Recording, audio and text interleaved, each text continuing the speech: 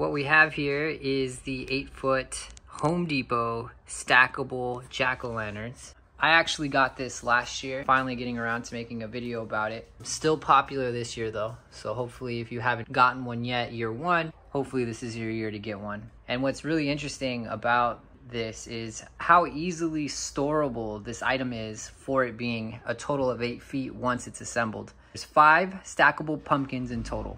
This would be one of them, so there's 4 other smaller pumpkins inside of this pumpkin. So let's go ahead and assemble it.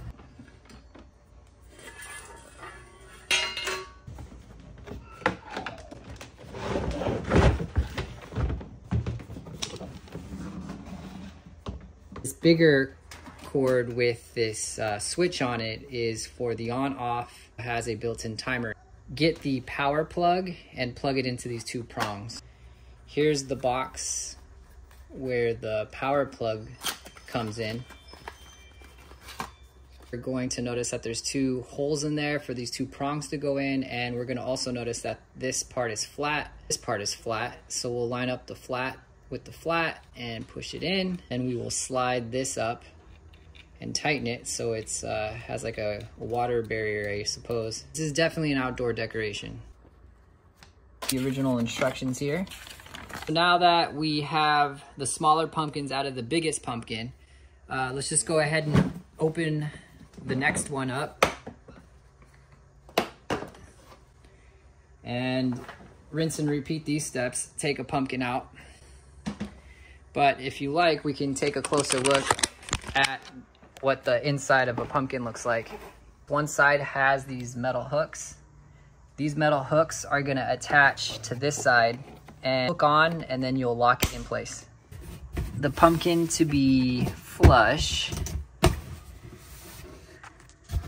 on both sides, and you go ahead and pull the loop over the latch, and then the spring hinge will lock it into place.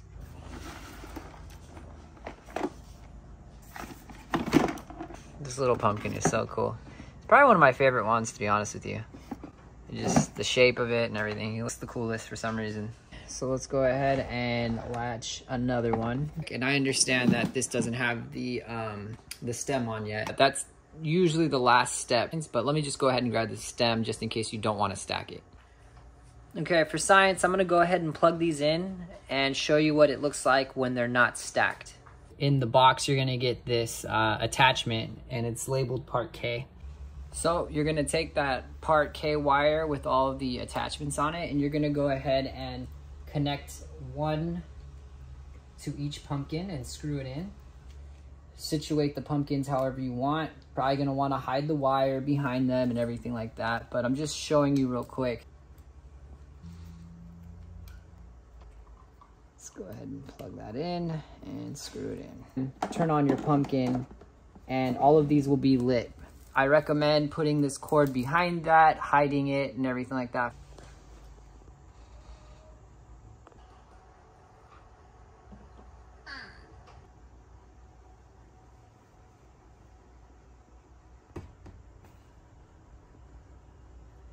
Okay, so we're gonna take the base here, part B, to it, and it has a locking pin. So we're gonna go ahead and put it in there, push the pin, slide it in, and we're good. Now go ahead and move this tab out of the way, as we're gonna put one of the part C's in. One end will go in this hole and the other end in this hole. So go ahead and slide that in. Make sure that tab is pushed out of the way. Then you're gonna go ahead and slide this in there. So now we're gonna flip this tab just to prevent it from sliding out. The other one right here, we're gonna put one end into the base, and we are gonna now slide this guy into this hole. Then they want you to move the tab. Now that we're this far, we're gonna go ahead and take the biggest pumpkin and lift him up and slide him onto this base. Up and above.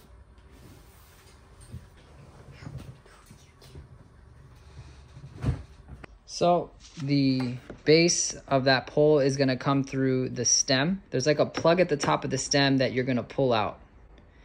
And what's cool about this plug on the top is where you connect the next pumpkin. Before we put the next pumpkin on, we have to get part D, and we're gonna go ahead and attach it to the top here so that the next pumpkin will be stable.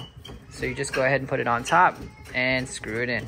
So now you're gonna take the next biggest pumpkin, which is G, lift it up, put it in the center of this, and then one of the trickier parts is gonna be connecting this to the wire at the bottom of G. Another part D, and go ahead and add it to the top so we can keep stacking pumpkins. Okay, you're gonna slide it on through, and I kind of like to leave it off to the side like that, have it not lined up so I can screw this thing in real quick.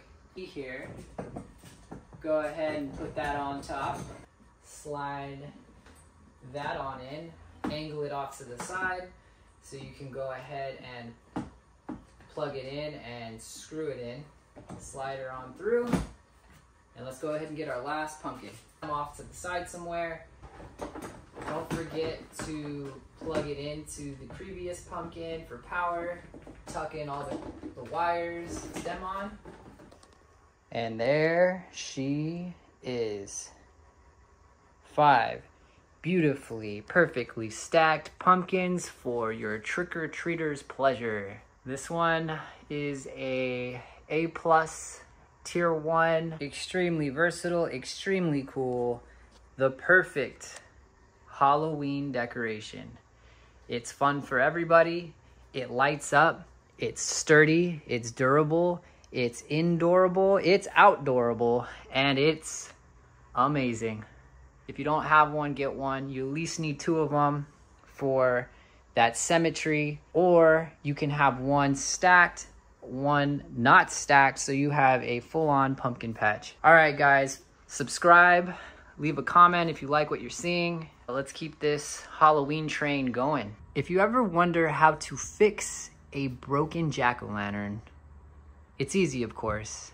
You get a pumpkin patch. Guys, sometimes I go ahead and put this on in the living room where I usually have a Christmas tree, because Halloween needs to be just as important as Christmas. All those great Christmas decorators, come on guys, show up for Halloween. It's time. Let's not forget that it has an on and off option, constantly on, constantly off. And it also has a timer feature, which will allow it to be on for 6 hours on, 18 hours off. Do yourself a favor and get a pumpkin stack. If you want to see more things like this, if you want to see more assembling type of videos or Halloween store walkthroughs, go ahead and hit the subscribe button. Go ahead and leave me a comment and a like. Let me know what you like, and I'll let you know what I like.